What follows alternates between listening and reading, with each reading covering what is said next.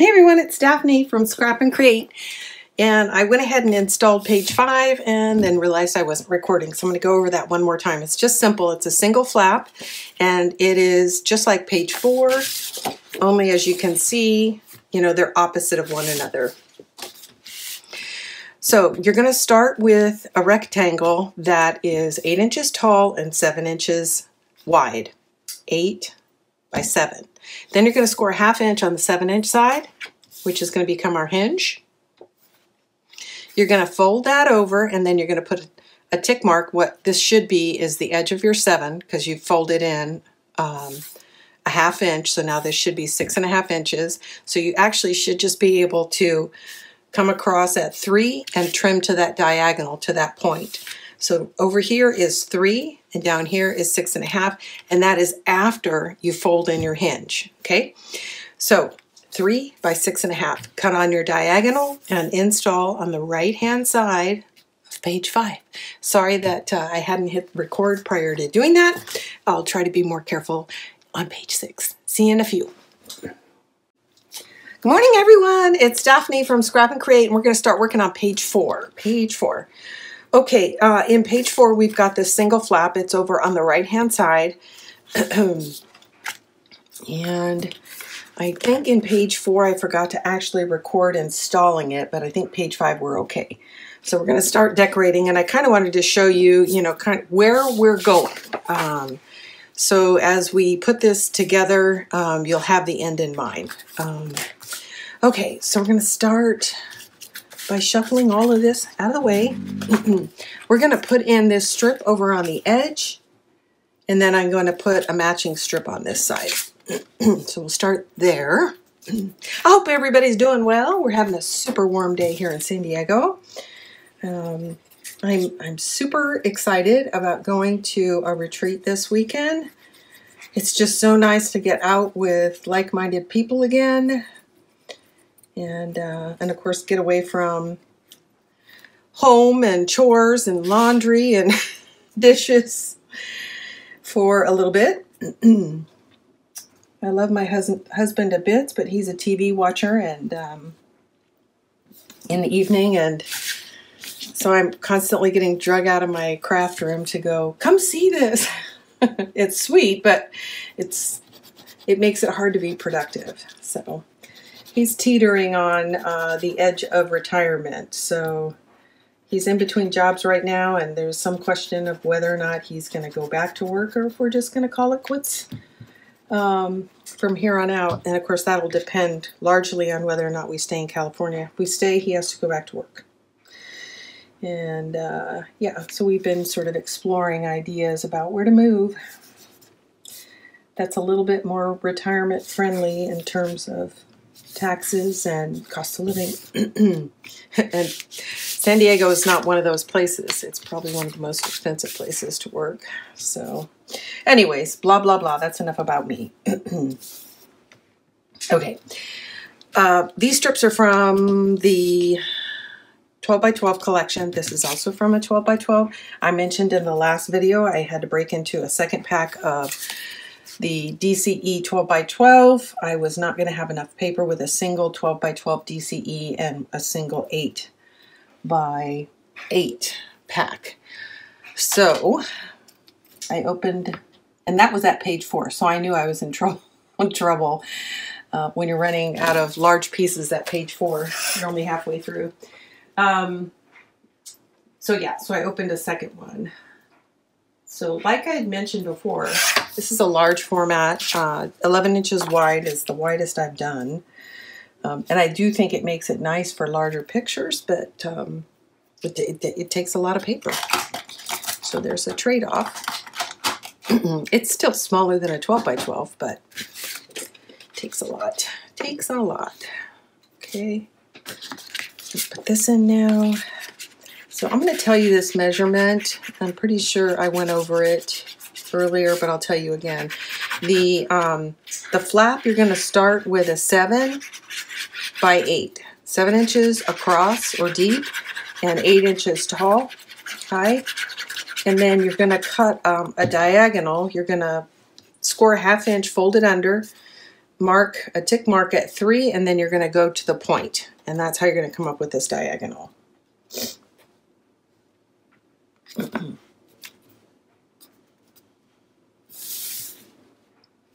And this has been a lot of fun for me because it is different. Okay, so we can cover that, and we can cover this, and then we got to get our heads wrapped around where we're going to put a magnet before we do too much more.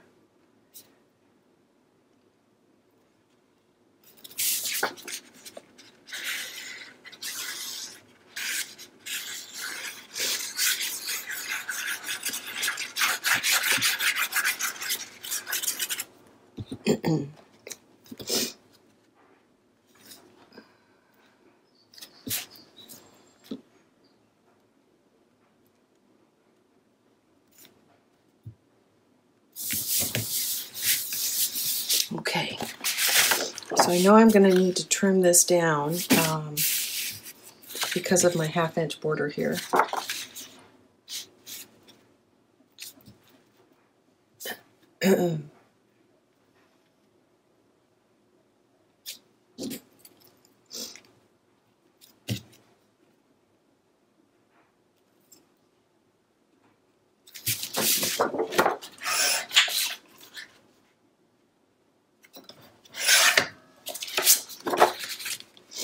Let's test. Okay, I'm happy. I'm going to ink that, and then we're going to start thinking about where that magnet's going to go. Okay, so on the front, I had, here it is. I'm going to use this journaling card right here, and then on the back side of the journaling card, I want to put another photo mat that's going to go this way. It's probably not going to be this paper, but it's going to go in this direction. So I'm thinking, and then I'm going to put this 5x7 down here, which is going to go this direction. So that's a lot to pass through, and I don't think my card's going to reach across it. So I think what I'm going to do is put a magnet here and a magnet here, but first let me shift this around and make sure that's where I'm going to put it.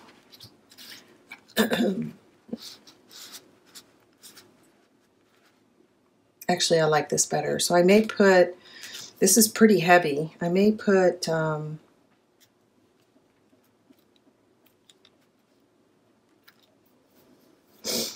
what might I do?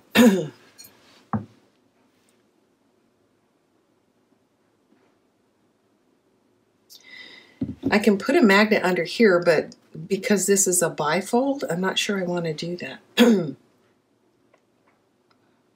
But, because it's going to want to pull that up.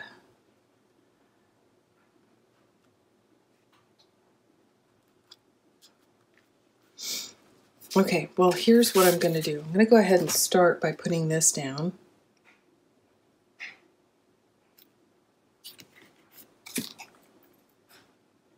And it's roughly, what did I was going to say, oh my gosh, that's so far off. It's because it's not glued down. This is roughly centered, and then I'm shifting it so this point is on the diagonal. I'm going to draw a quick corner, and I'm going to pull my ruler in and make sure it's squared off of the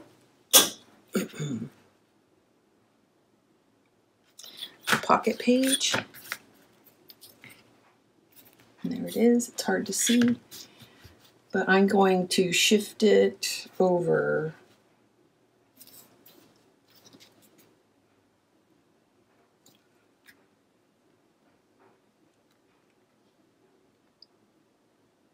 just for ease. I'm shifting it over to a full inch line, and I'm going to use that as my guide.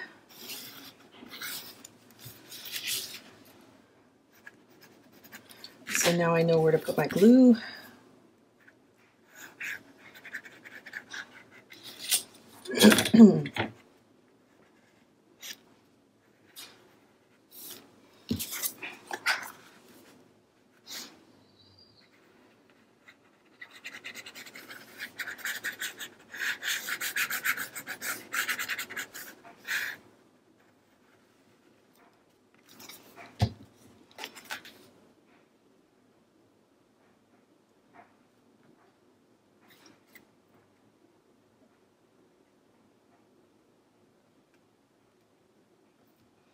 So actually I've come in, I'd say about 1/4 inch.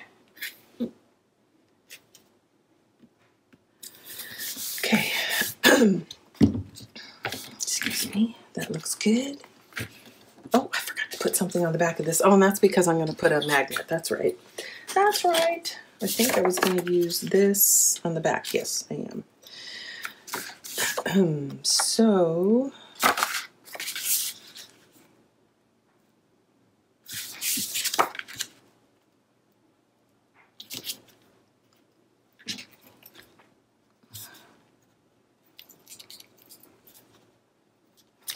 put a couple of tick marks and I'll trim that down. So right now we know we want to put a magnet on the top of this corner, so let's go ahead and do that.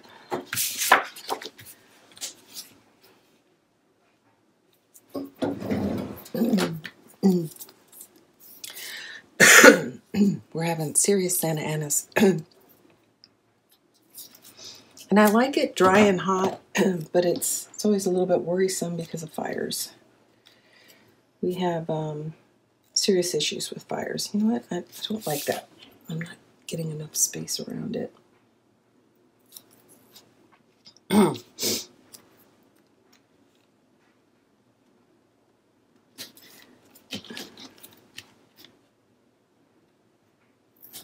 Just want to make sure that it's not going to be, the tape won't be exposed when I get my mat down. Okay, now we can put the opposing magnet.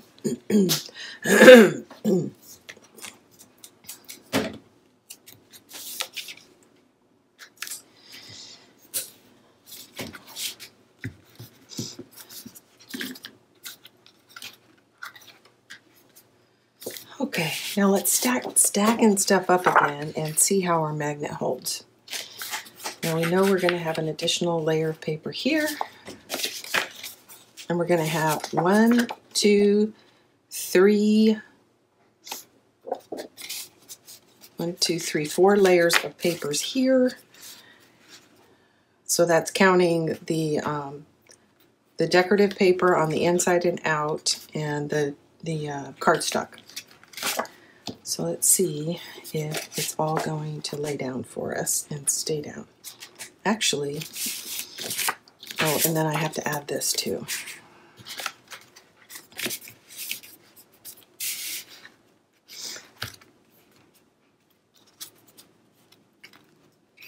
Is it still holding? Not as much as I'd like. So the other thing is I can redo this, and when I glue it down, I can make sure there's a magnet under this instead of under here. So I think that's what I'm going to do, is I'm just going to remake this little piece and put a magnet under it. And I'll save this for something else. There we go. So that's just too many layers for the weight that it's trying to hold down. So I've got plenty of this paper. And that happened to be a scrap that I used, so I could use any size I want, as can you. It's just about how it visually stacks.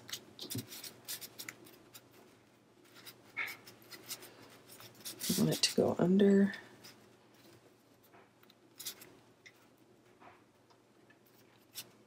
I kind of want this open because I'm going to put a couple of shapes up here, I think. Yeah, I like it. Okay, so that's what we're going to do. So I'm going to get some cardstock behind this. And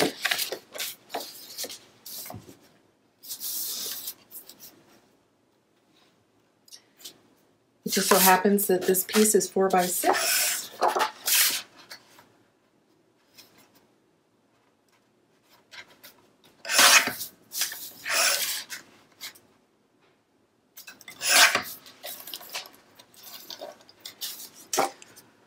I'll add some ink if I haven't already. All right.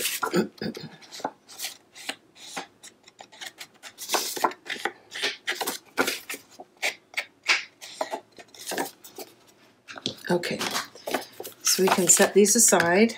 We can go ahead and decorate this and then locate it. So I've chosen this pattern, and both of these are from the 8x8 collection. And I chose it because, excuse me, I haven't used it yet, and I need to take a little more off.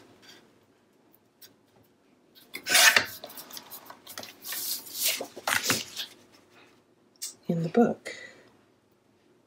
Better.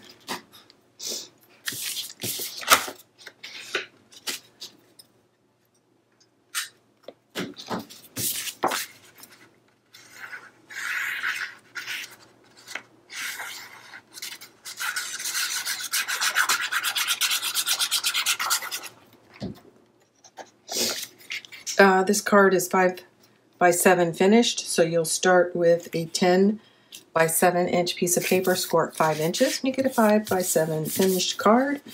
Or of course, if you don't want to have the extra photo space that you get inside, you can just make this a flat photo mat. That will also save you on your designer paper.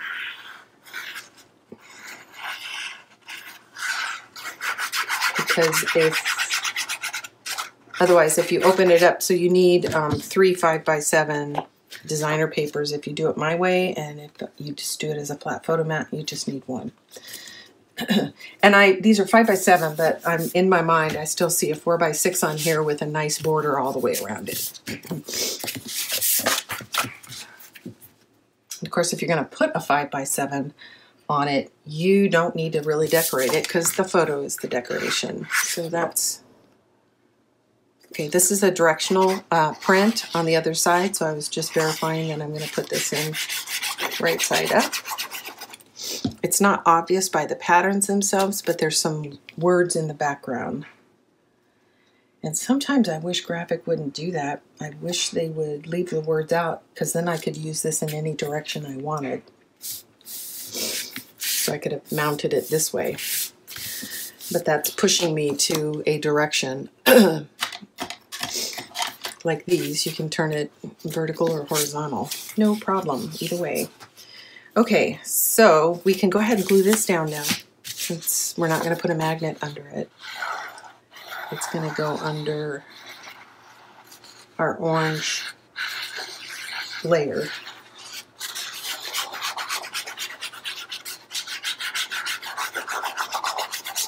This has been a fun book, even though it's not complicated. Doing the layers is fun. It feels very, very creative.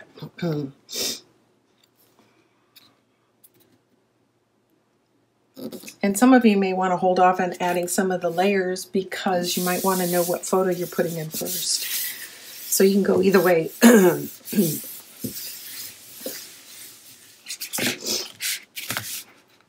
I think this would make a very nice Mother's Day photo album.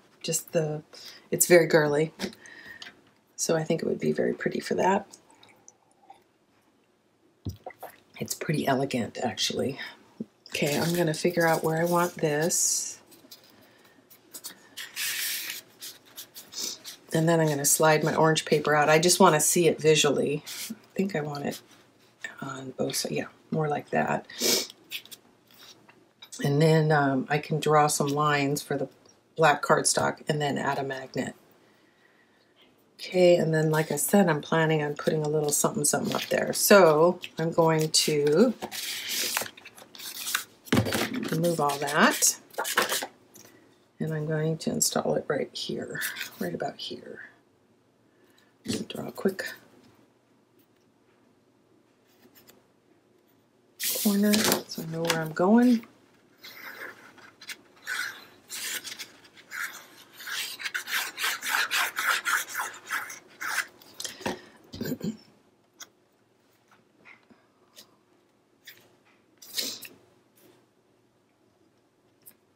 This is also a great way to sneak a magnet in if you forget on your base. Or if whatever you're applying to your base is so thick that you want to get as much of your cardstock built up before you add a magnet, which is what we're doing right now.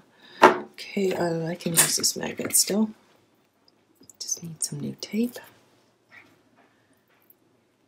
Or actually, I don't really need new tape. I can just tear off. Ow! Nope, I can't, because that is the polar side. The polar opposite. There we go. So, hey, I want to thank everybody for tuning in and hanging out with us here at Scrap and Crate. We really appreciate it. I am, I think, coming up on 22,000 subscribers, and that is just wonderful. That's all you guys. I really appreciate it. It's kind of interesting. My husband's a huge YouTube watcher, and he watches me occasionally. I think it's kind of funny because sometimes I'll walk in there and he'll be watching one of my videos. Anyway, and then I got a sister in Texas who turns me on so she can listen to my voice because I don't get to see her very often. I think that's so sweet. At any rate, I just really want to thank you guys for tuning in. And like I said, he's a YouTube watcher and he's a Jeeper as well. So he's always watching these overland videos, and I'm just so impressed with some of those channels. They do so much. It's amazing. You know, their fan following is just incredible. They've got hundreds of thousands. It's like, wow, that is so impressive. Of course, I know our little community isn't quite that large, but well, I'm sure there's 100,000 people, but I'm sure there's millions of people that participate in those overlanding kinds of things. Anyways, it's kind of interesting to watch and see. And a lot of theirs is about technique and experience, and I would kind of liken us to that as well. We have some tutorials, and I like to try to bring in my experience so you guys can learn from some of it. And sometimes we're experiencing it at the same time because you're watching me and I'm making mistakes and correcting them as I go. So anyways, it's kind of interesting. So there we go. That, oh, you know what? I don't like that. I don't like it. I'm going to move it. I want to go, I want to go higher. I can't. I blew it. I actually wanted more of that red to pop out. Oh, well, it is what it is. Now I'm going to layer this in, and I think it'll all be okay. Yeah. Okay, so on this one, I'm going to do something a little bit different. I'm going to glue half down and the bottom, and then I'm going to leave a little tuck spot here. So I'm nothing scientific here. I'm just going about halfway. And then, of course, we've got to get a nice, I don't know, 1.5, 2 inch on the bottom to make sure it's secure. And then I'm going to do a bead down here. And that void will allow us to tuck in a little tag or something, which I plan to do. Just when you're doing this, make sure you're flipping it over and getting the pocket on the side you want. It doesn't really matter. You could put it on either side, whatever you like better. But I definitely wanted my tuck spot to be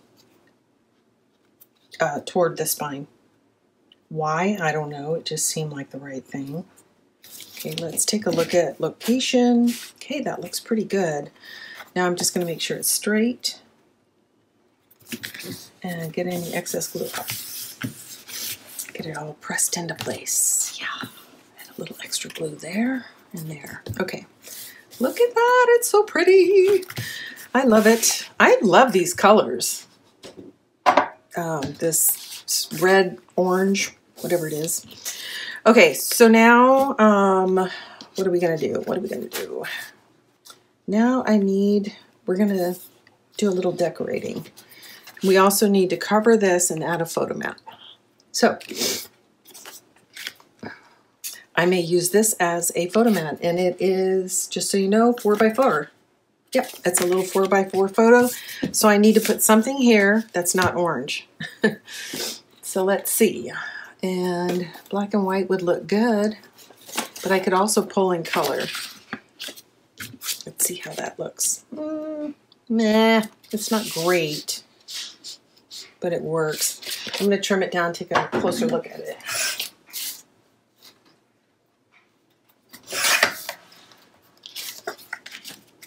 And I'm just going to cut it at an angle real. Oh, I over trimmed it. Well, I'll get a visual on it.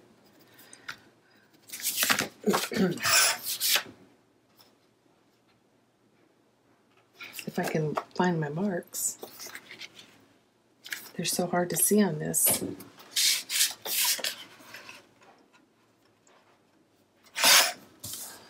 Let's see that. See how it looks.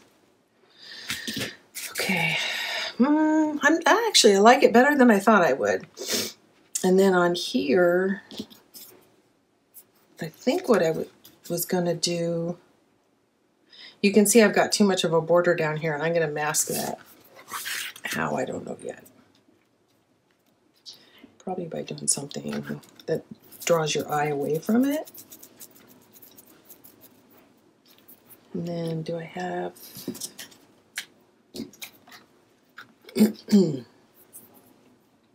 Okay, let's close it and see how that looks. I kind of like pulling the blue back in because we've got blue here and that creates some balance. So I think I'm going to go ahead and set these down. Wow, that magnet's doing its trick. Okay. These triangles, I think, are 2 inches across, but I'll tell you in a second. I'm just pushing it over so it's coming to the intersection of, all three of these are coming to the same intersection. Let me verify this. Yeah, it's 2 inches across the bottom by 2.5 inches high. 2 inches across the bottom, 2 inches high. Find your center point at 1 and then just trim from the bottom to the top, from the point to creating a new point. So that's how I did that.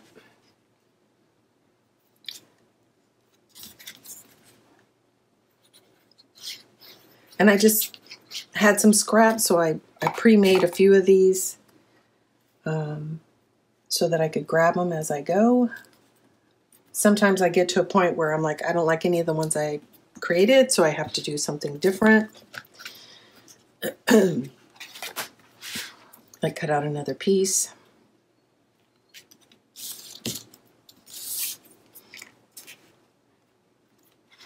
I like it better up here. That's what we're going to do.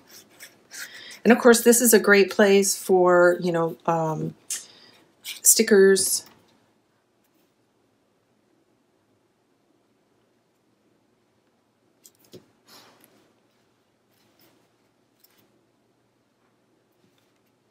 Yep, I like it. I like it. I like it. And then I've got a couple more done that I'm going to put on the inside. And I think these are fun on the inside because they'll hold down your photos.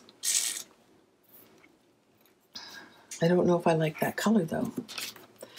So I've got a dark orange. You know what? I think the problem is they're too big. The 2-inch ones are too big, so I might have to make some smaller ones.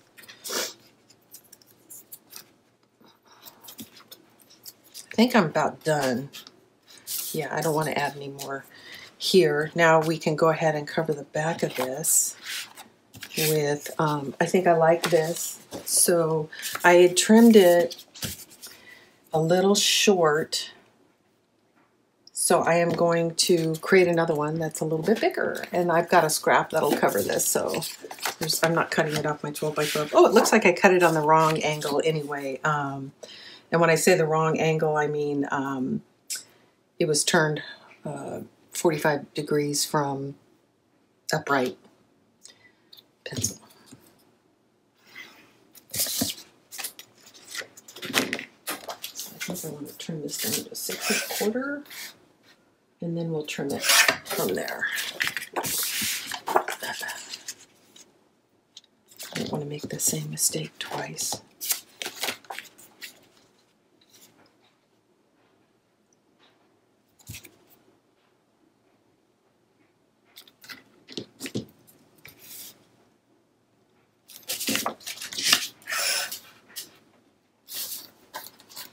Nice.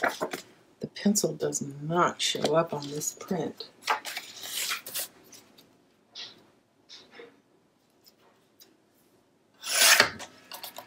I'm going to have to keep testing because I can't see my marks.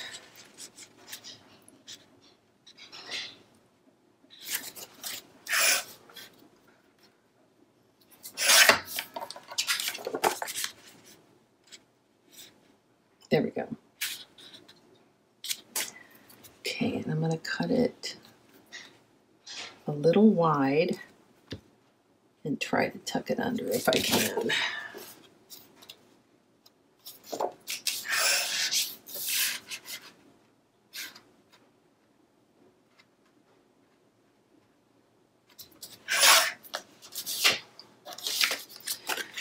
Okay, we can ink it.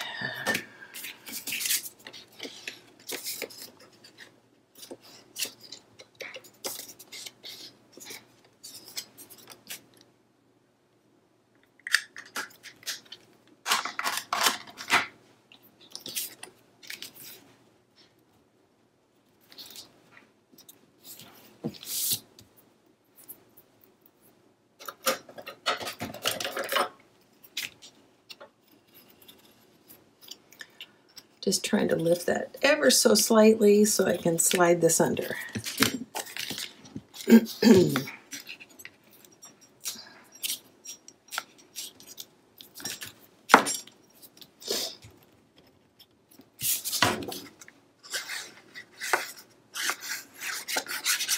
Yay, we're almost done, guys.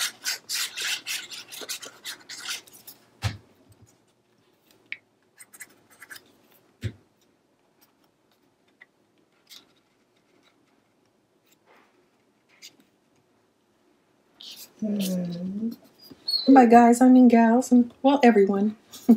we do have a couple, not many, male followers. Howdy, howdy, guys. If you're around. Oh, and by the way, if you are a mini book maker and you haven't yet, go over to Facebook, Scrap and Create, and we've got a small community over there that share their albums. Sometimes they share their version of this or just what they're working on. And it's a great little community. We do some sharing there. We ask that you don't advertise. If you want to do some advertising on our channel, please contact us directly at contact@Scrap and Create. And provided it's not a direct competition, we will definitely entertain the idea. So in fact, an example of that is Claire Chevelle from My Creative Spirit. She's from UK, and she has this tape that we now sell through our shop as a United States distributor. So there's some things that will entertain, but as long as if you're a direct contributor in the United States and its territories, please ask for permission first. Anyways, there's not a lot of that, by the way. Mostly everything on there is people sharing their current projects. And I love it when people share a project that they built off my tutorial. And the reason is because then I know you guys can follow my instructions. Even though I ask for feedback all the time to make, to improve my process and videos, I get very little feedback.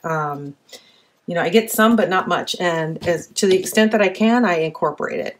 So some people asked recently, and I'll cover this right now, what does the build number mean? And that is a direct implementation of a suggestion from a viewer who said, I would like to know the process, the sequence that you're actually building your album in. Meaning, when are you cutting through what paper at what point in the book? So the page numbers represent the sequence of the book. That's not necessarily how I design the book or how I cut into the designer paper. The build represents that. So page 1, build 1 would mean that that's the first time I cut through the designer paper.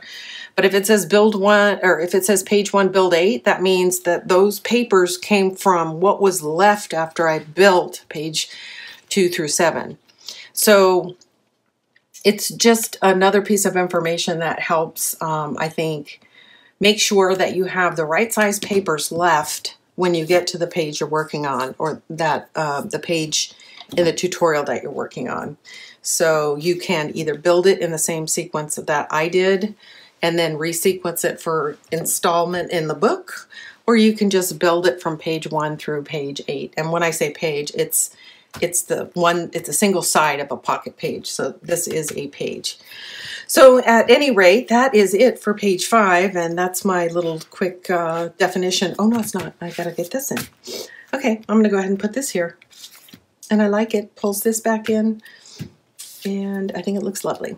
Oh, and I was going to put a little tag in here. And here it is. There we go. So there's my little tag that's adding a little bit more blue, creating a little bit more balance, I think. All right.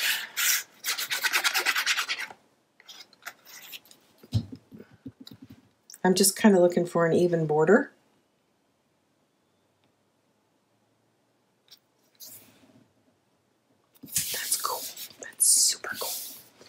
And then I fussy cut these ladies out at some point. Trying to do, I might put them right here. I'm going to ink them and put them right here. I'm going to trim off this. I had cut them out of a frame, so there's a little awkwardness on the bottom. So I probably will straighten that out if I can, without losing too much of the ladies. You know what? It doesn't fit in my trimmer, so I'm going to have to do it by hand. So I'm going to square up the two edges.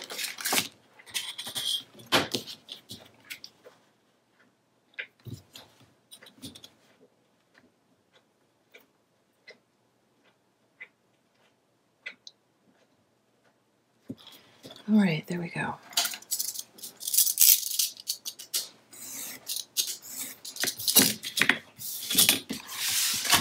What do you guys think? Is that fun? I'm going to cut the edge. I'm going to soften the edge. So this came out of a frame, so there's a hard edge on both sides, and I'm just going to leave the hard edge on the side that I'm gluing it to, and I'll cut this based on the image. There we go. I think I like it. I decided I like it better on this side because of this white gap against the black. I think it looks really good. And I need to ink it. Do I? You know what? I'm not going to ink it. I hate inking little things. One of the ways to do it is to lay it upside down and just stamp around it, but I'm lazy. I'm lazy. Not going to do it. If it wasn't a cream, I might, because then the core would stand out so much, but because this already has a cream background, when I say it, I mean the cut apart. There we go. All right, you can still get a little, you know, photo in here. Okay.